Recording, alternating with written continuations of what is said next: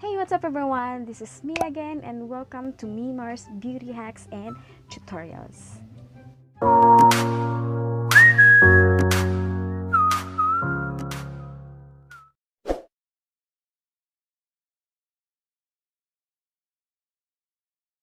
Ayan guys, welcome back again, and if you're new to my channel, please don't forget to like and subscribe and ring mo na din yung notification bell para updated ka every time mag-upload ako ng bagong video na kagaya nito. And yan na guys, may itatry tayo ngayon na isang product kasi matagal na akong naghahanap ng mga product na gagamitin ko sa aking kilikili, kasi before yung ginagamit ko na pangtanggal ng buhok sa kilikili is waxing and blocking, pero I found out na kakagamit ko ng mga ganyan or ginagamit kong wax is the more na I use, the more na nagkakaroon ako ng chicken skin. So yun yung talagang problema ko guys, I swear. Yung aking kilikili kasi guys, hindi siya perfect. As in, hindi siya perfect. Disclaimer lang po, yung aking underarm, yung aking kilikili is hindi po siya perfect. Kagaya ng mga artista, kagaya ng mga ibang babae na ayan, saludo ako sa inyo kung yung kilikili niyo is maganda, makinis, maputi, o di kaya walang mga chicken skin, yung mga ganyan. So, pinagpala kayo. Kumbaga gifted kayo, kasi may mga iba kasing babae guys na problema nila is yung kanilang kilikili na talagang yung mabaho, di kaya yung talagang maitim, majijitim, diba? Kasi minsan kailangan din nating alagaan yung ating underarm. So sa akin guys, naghanap ako ng mga produkto na gamitin para pang pang remove ng hair, na kasi pagpa-pluck hindi siya guys, hindi siya madali, napakasakit, at the same time ang hapde, at the same time magkakaroon ka pa ng mga chicken skin. So may nakita ako sa Watsons guys, and worth siya 125 pesos sa Robinsons Watson. So ito siya guys, Veet. Ayan, kung hindi pa kayo familiar, meron siya sa Watsons, meron siya sa Robinsons Place. Ayan. So, itatry natin itong gamitin guys sa ating kilikili kung effective nga ba siya ang pampatanggal. Kasi sabi dito, hair removal cream, silk and fresh technology, sensitive skin, aloe vera and vitamin E. So, meron ito guys, yung isa pink dito, yung sa akin, pinili ko yung blue kasi aloe vera and meron siyang vitamin E. So, ayan, i-review natin siya, itetest natin siya kung effective nga ba siya pampatanggal ng buhok ng ating katawan, or yung sa akin is sa aking kilikili. So, let's try this product. Okay, let's try this one. So, disclaimer again guys, yung aking kilikili hindi po siya ganon ka-perfect kagaya ng mga artista na nakikita nyo dyan. Hindi siya ganun kaganda, pero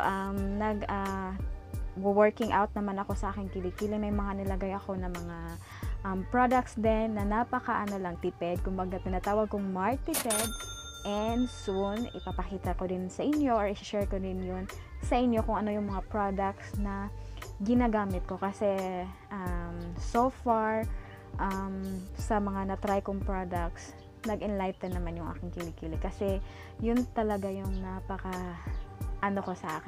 problema ko sa akin, yung aking kilikili.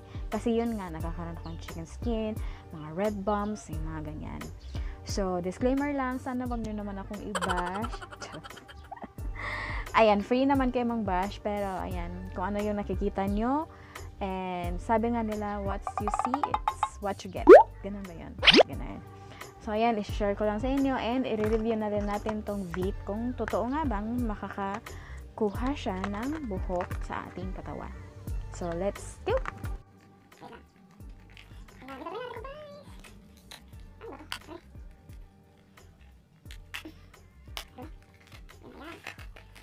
So, ito yung laman niya guys. Oh! So, meron siyang, ang laman niya guys is meron siyang spatula. Ayan, color green. And ito yung kanyang product na nasa loob. So, 25 grams yung laman niya guys. And sa 125, okay naman. Kasi medyo, feeling ko maliit lang naman yung kukunin mo and ilalagay mo sa yung kilikili. So, basahin natin yung kanyang instruction para malaman natin kung paano siya gamitin. So, 1 is using the curved product of the spatula. Spread the Veet cream evenly to follow coat the hair. 2, leave the cream on your skin for 5 minutes. And then, use the spatula to gently remove the small test area of cream in the hair comes and away easily. Use the wider and narrower end of the spatula depending on the body part. To remove the rest, if your hair is more stubborn, you can leave the cream up to 10 minutes in total but don't leave it any longer. So, ayun guys, yung kanyang yung kanyang i-stay aside nyo sa inyong part ng katawan nyo, which is yung buhok na gusto nyo tanggalin is 5. So, pwede rin siyang 10 minutes pero hindi na siya pwedeng maging 10 minutes up. So, kailangan 5 to 10 minutes siyang nakababad sa inyong body part. So, meron pa siyang number 3. Rinse your skin thoroughly with water to remove the cream completely and then dry. So, ayan guys, start na tayo. So, meron tayong spatula and kukuha lang tayo ng small amount. Ayan. Ayan. So, guys, wag nyo naman akong i-brush. Charot. Sige, wag. Ayan, ipapakita ko yung aking pinaka-private part. Charot. Ayan, so ito yan guys. Ayan.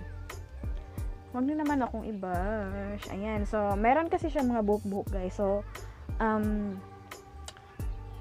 ayan. So, inano ko talaga siya na yung hair ko is mahaba para mas maano ko yung product na talaga bang effective siya. So, using the curve, dito siguro. Ay! Ayan, labas na siya. Pero, ayan guys, kunin natin. Ayan. And, ayan, andito na siya guys. Andito na siya sa ating spatula and i-apply na natin sa ating kilikili. So, guys, sorry, hindi talaga ganoon ka-perfect yung aking kilikili. Pero, ayan.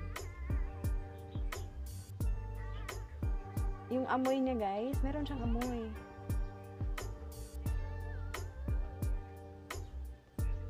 Guys, meron siyang amoy. Parang, alam niyo yung amoy ng chemical. Meron siyang maliit na amoy ng chemical, pero mabango. May konting amoy ng chemical, pero meron din siyang konting amoy ng mabango siya. Ay, ayan. Ano ba yan? Okay na ba yan? Ayan, kita nyo ba? Ayan. So, i-leave natin siya ng guys. So, ang lalagyan ko muna is itong aking left side. Mamaya na yung ating right side kasi di naman pwede dalawahin ko, diba? So, ito muna. Iti-test natin siya kung matatanggal na ba siya, guys. Okay na ba yan? Okay na siguro ito, no? Ayan. Meron siyang, amoy na mabango, pero meron siyang after na bango din. Baho yung chemical na sabi ko. Pero ayan yan, guys. So, ayan. Nalagay na siya dyan. And we will leave it for about 5 minutes. So, it's already 5:34. So, plus 5 minutes is 5:39. It should be 5:39. Okay. So, i-leave lang natin siya dyan.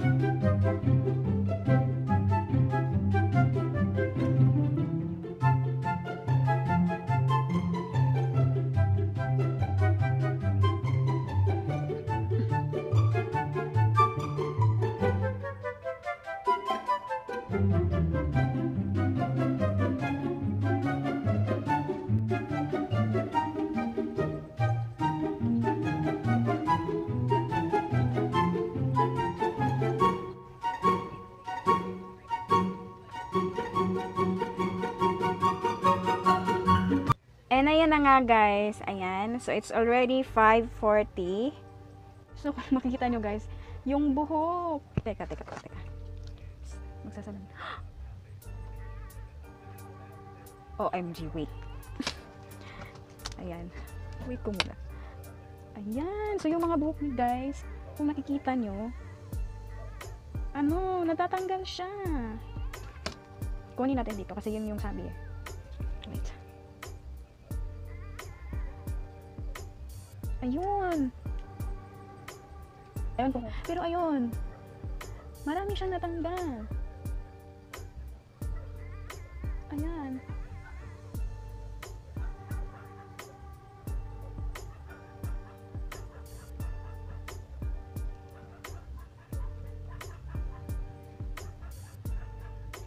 Wait lang guys ha.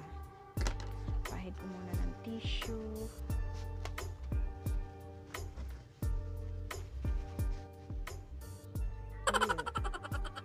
Sorry. Ano naman. Ayan siya. So, siguro, papahiran ko naman siya ng tissue.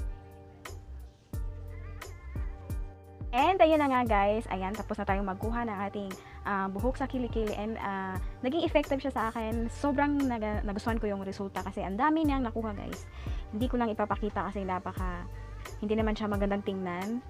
Ayan. So, yung buhok talaga, ang daming nakuha, halos lahat talaga. And, sobrang dali, 5 minutes lang. Diba? Nakuha na yung aking buhok sa kilikili. So far, so good yung ating review sa ating kilikili removal or hair removal.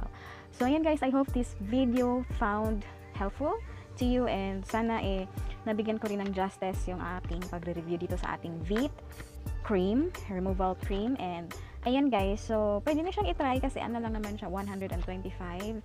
Well, affordable naman siya. Meron kasing malalaki din nito. Parang nasa around 200 plus yata yon. Pero ito yung binili ko kasi gusto ko lang siyang itry. And nagustuhan ko siya ng sobra kasi yun nga, nakuha na yung lahat ng hair ng aking kilikili. And ayun. So, highly recommended siya and so far hindi naman naghapde yung aking kilikili na parang dinagyan ng napaka na chemical yung yung napaka-isog ba sa Bisaya pa. Diba? Ayan. So, maganda siyang gamitin. 5 minutes lang and kuha na yung mga hair sa iyong kilikili. So, try it guys. And, ayun. So, if you found this video helpful, please don't forget to like, share, comment, and subscribe. And, ring na din yung notification bell para updated kayo pag nag-upload ako ng mga videos kagaya nitong ating nire-review. And guys, thank you so much for watching. See you again on my next one.